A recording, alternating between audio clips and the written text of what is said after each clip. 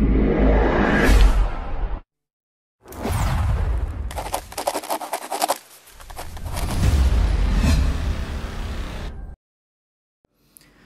everyone. So today we are going to talk about the surface landmark of the stomach. So as you all know, surface landmark of any organ is important for the surgical procedures as well as clinical examinations. So today we are going to talk about the surface landmark of stomach. So let us just start. So to draw the surface landmark of stomach, you have to draw two planes. So the first plane will begins from this sternal notch.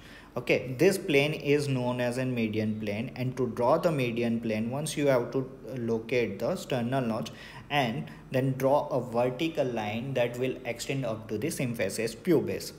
Okay, this plane is known as a median plane. So after drawing the median plane, now let us draw the second plane, which is known as a subcoastal plane. So to draw the subcoastal plane, what you have to do, you have to count the rib. Okay, and to count the rib, okay, let us just start. So this will be the first one, this will be the second, this will be the third one, fourth one, fifth one, sixth one, seventh, eighth, ninth and 10th. Okay, so to draw the subcoastal plane, you have to count up to the 10th rib. So once you counted up to the 10th rib, now what you have to do, you have to draw a horizontal line that will extend from this 10th rib. Okay, so this will give you the subcoastal plane. After completing all these two plane, now let us just see the exact landmark of the stomach. To draw the exact landmark of stomach, again what you have to do, you have to count the rib, and now this time it will be on to the left side. Okay, so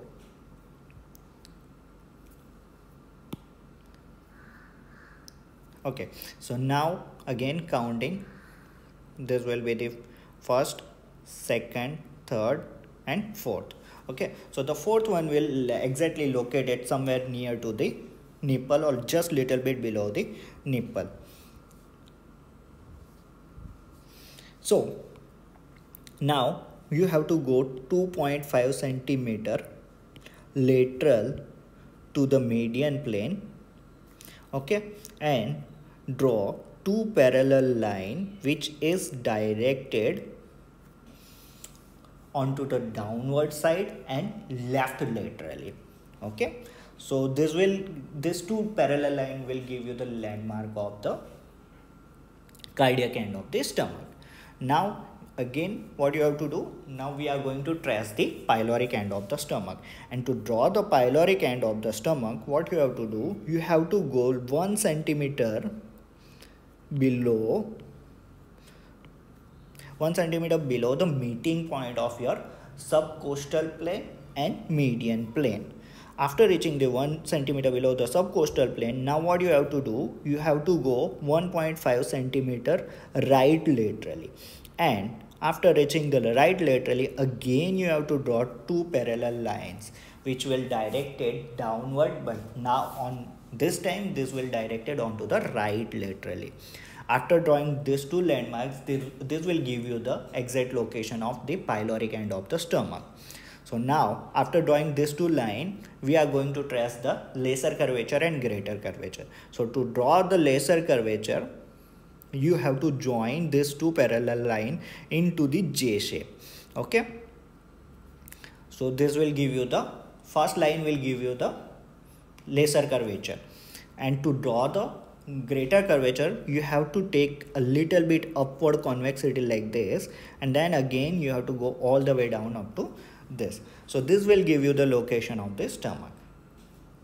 So after completing all this, now let us see the location of the stomach.